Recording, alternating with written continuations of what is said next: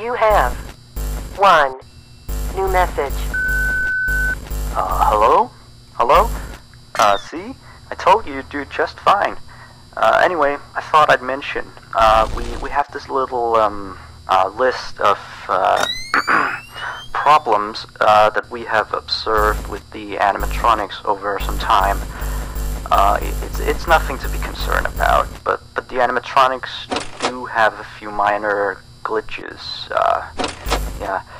We're of course trying to get them fixed, but you should know some of them so you don't get nervous if you hear anything. Let me see. The animatronics sometimes start to walk around on their own. Sometimes in the morning we find them in the strangest places. So you may see them walking around while you're here.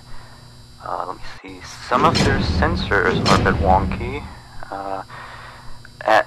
And in case the animatronics is experiencing violence towards a guest, the animatronic will try to seek out the cause and stop it.